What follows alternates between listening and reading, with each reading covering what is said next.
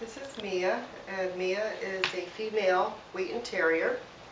And the first thing we did was put the harness on Mia. This is the harness. We put the two back legs through the holes, and then we put the straps over the back to hold the harness on. And then we would clip her in. Actually, we would do the measuring of her, the width of the back end.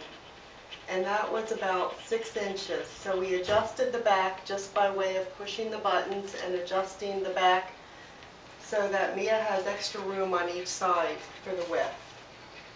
The next thing we did was we figured out Mia's length from the back of the front leg to the back of the rear leg, and then we adjusted these side bars the same way with these buttons.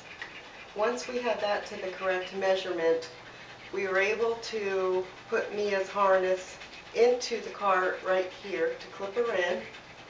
Her feet should be on the ground like they are, touching. If she has good legs, they're just a little bit weak right now, so she's able to use them. If they were paralyzed or weak, we would put them back in the stirrups. Okay, the next thing we did was we put the front harness on Mia, adjusted it, and then clipped it right in here on the sides. So everything is adjusted now, and Mia's comfortable in the wheelchair, and as you see, the wheelchair is parallel to the ground. The shoulder this part should hit right here, and I believe we're ready to go. The wheels are right in the middle where they should be. Yeah, I want to talk a little bit about how to tell if the cart is in the right position and if it's fitted correctly. As we were talking about, it's important that this knuckle go through the dog's back hips. Basically, we want to support the dog from the hip area like the back legs used to. In the front, we want the end, excuse me, Mia, Ruby.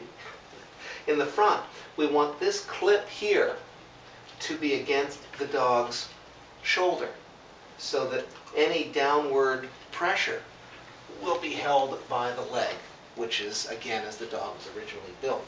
So this cart is adjusted well. The back legs should be barely touching. It depends a little bit how strong the back legs are. If the back legs are very strong, they can be touching and she can actually use them to continue to move. If they're weak, they can either drag with perhaps some boots or go here in the stirrups. It's important that we want to see this level so that although the measurements and adjustments are very useful, what's important is that it be adjusted so that it's wide enough so there's about a ½ inch to 1 inch of room on either side, that the knuckle here is in line with her hip, and that the front support is in line with her shoulder. So this dog is ready to go play.